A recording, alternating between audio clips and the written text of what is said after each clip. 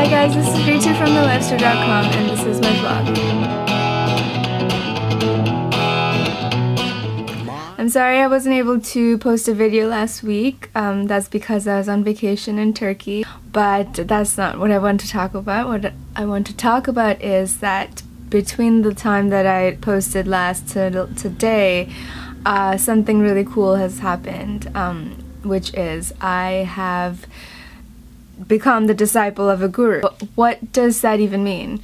The word guru gets thrown around left, right, and center. People say, oh, I'm the guru of financial investing, or I'm a guru of beauty tips, or something like that. But the word in Sanskrit, in Hindi, Bengali, means master, or teacher. But it actually has a much bigger and heavier meaning behind that. So the first time I heard the word guru in that sense was in a yoga class. And one time in class, one of the teachers was talking about having hearing about her guru, but it was in a dream. And she was recovering from something serious in the hospital. And one night in her dream, her guru came and, you know, they spoke and she realized this is his guru. And then she was talking about, oh, how gurus don't even need to be alive. You can feel connected to somebody even if they've passed on with their teachings. And at the time, you know, I just went to yoga class for exercise, so I was like, that's a bit too much out there, no thanks. The second time was in the book Eat, Pray, Love. I'm sure you've all heard of it, by Elizabeth Gilbert. And she spoke about finding her guru. She walked into a room, saw her guru's photo, and instantly felt connected to her and adopted this woman as her guru.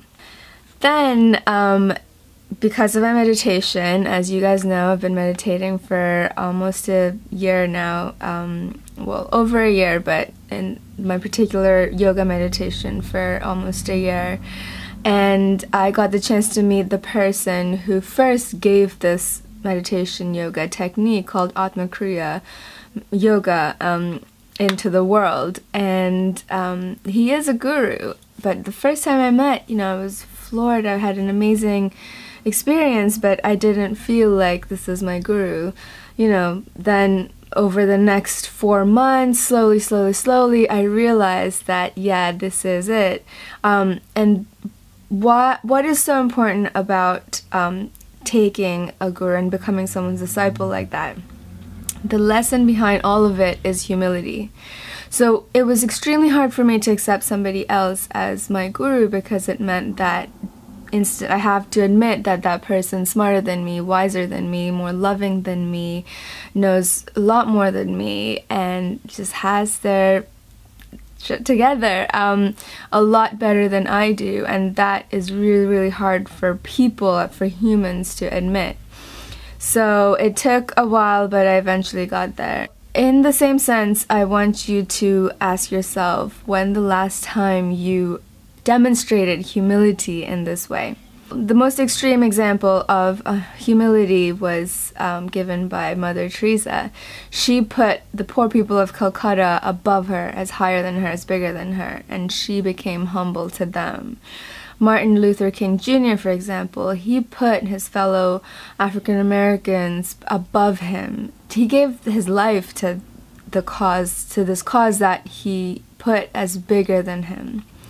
On a more day-to-day level, think of maybe somebody at your office, that girl who stays till she needs to and who does whatever she can to get the job done, because the work is bigger than her. That's an example of humility. So I'm going to ask you to think of something you can do that is humble in that way. And it's not something that is charitable, and by doing that somebody else will be like, oh, look at her, isn't she great? She's, you know, doing voluntary work, she's doing charity work. Not like that. Your ego loves that stuff. But think of something so humble that you can do that will actually piss your ego off.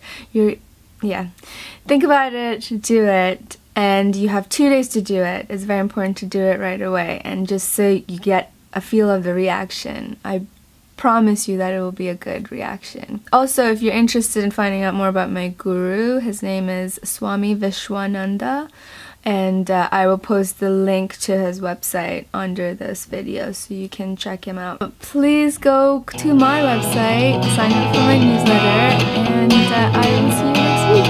Thanks. Bye. Morning, it's another pure grey morning. Don't know what the day is holding, and I get up right home and I walk right into the path of a lightning bolt.